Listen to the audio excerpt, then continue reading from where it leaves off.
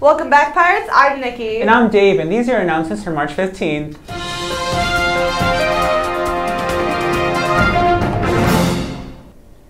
Hey seniors, here's a chance to win $1,000 if you are currently in an ESL class or have ever been in one.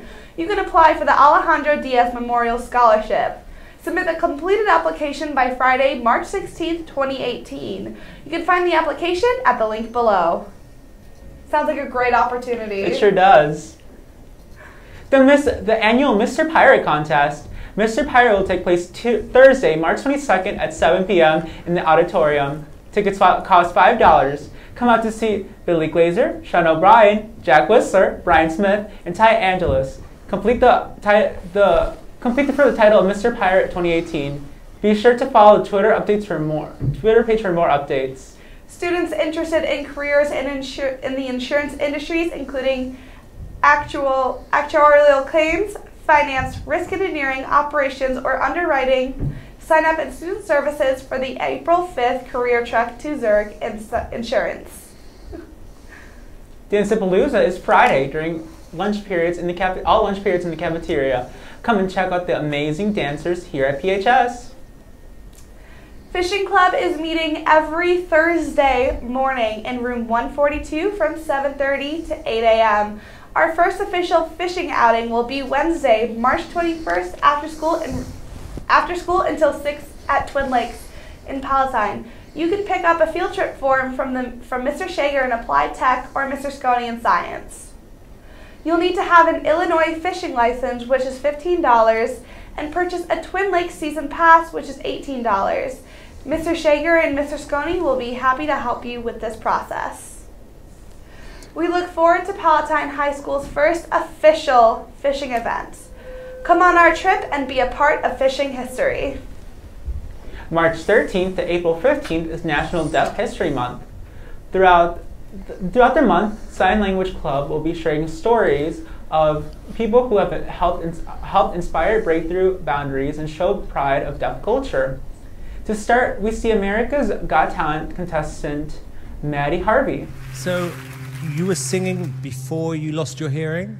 Yeah, I've been singing since I was 4. So I left music after I lost my hearing and then figured out how to get back into singing with muscle memory, using visual tuners and trusting my pitch. So your shoes are off because you're feeling the vibration. Is that how you're following the music? Yeah, I'm feeling the tempo, the beat through the floor.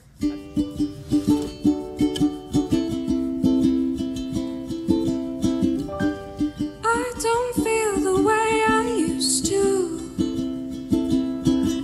The sky is gray, much more than it is blue. But I know one day I'll get through, and I'll take my place again if I would try. If I would try. Oh, there is no one for me to blame, 'cause I know the only thing in my way is me. I don't live the way I want to.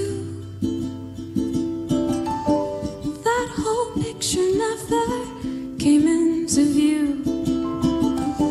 But I'm tired of getting used to the day. So I will try. So I will try. If I would try. If I would try.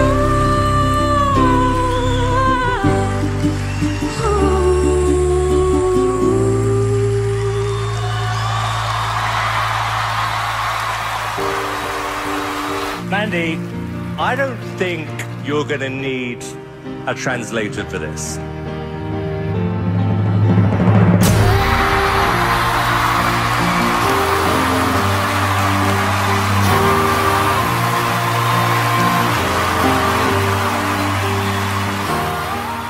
Hi there guys, I'm here to take over the rest of these announcements.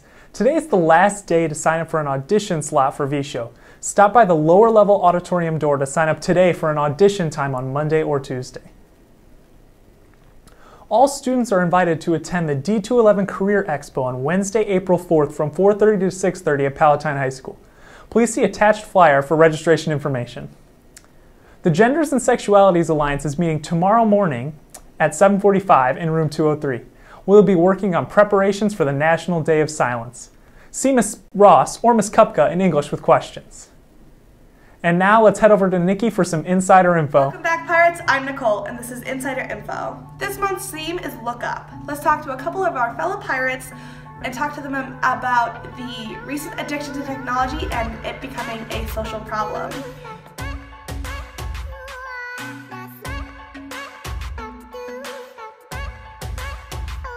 In a way, I think it is, because I feel like when you hang out with your friends, like you want to have a good time and you want to hang out with them, but then at the same time there's like a temptation to like look at your phone all the time.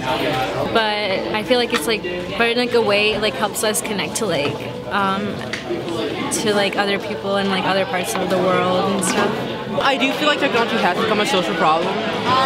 While I feel like it like has allowed us to become more connected, I also feel like it separates us because like you feel like the need to be on your phone in like almost every situation, whether you're like dishing out with friends or family.